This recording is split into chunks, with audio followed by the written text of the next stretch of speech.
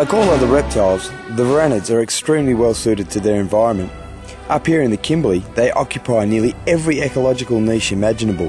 For instance, you have the massive Varanus panoptes, or yellow-spotted monitor, that wanders the floodplains like an old dinosaur, digging out burrows, tearing open termite mounds and rotting logs, scratching up leaf litter and munching down absolutely everything it can find, including large venomous snakes like the mulga snakes, guardas and whip snakes.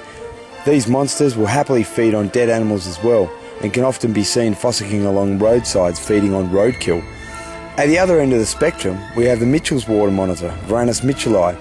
This is a much smaller monitor that occupies the densely vegetated waterways of the northern Kimberley.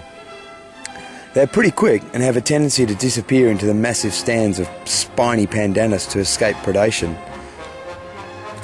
Now, we don't usually have to grab a hold of everything, but we had to grab a hold of this guy to actually get him because he was hidden in the pandanus. There's no way in the world we were going to get anywhere near him to get footage without actually catching him.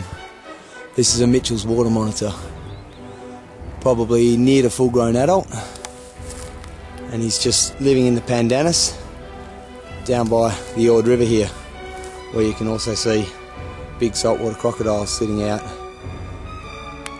there amongst the vegetation. The Mertens water monitor, Varanus mertensii, also inhabits the wet areas.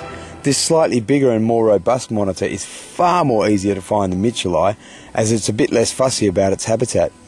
It can be found in sparsely vegetated wetlands, large and small rivers, and along irrigation canals around Kununurra in huge numbers. Unfortunately, these guys are likely to take a hammering from the influx of cane toads. They'll readily eat toads, and the inevitable outcome, sickness and death, will result in a huge decrease in their population both locally and regionally. Obviously, rocky sandstone rangeland habitats are abundant in the Kimberley, and there are a couple of Varanid species that are very well suited to running around on the vertical rock faces.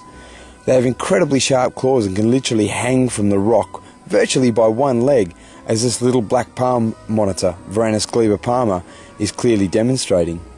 When you put yourself out there on the side of a cliff, predation is a bit of a problem. These guys are dorsolaterally compressed, that is very flat and skinny, and can disappear into the tiniest crevice to escape predation. Cliff faces are pretty dry and desiccating environments, so these guys will readily occupy caves where the high humidity reduces evaporative water loss. During the dry season, this is a great way to make the water that you have got last a lot longer. All in all, the Varanids of the Kimberley are pretty impressive beasties.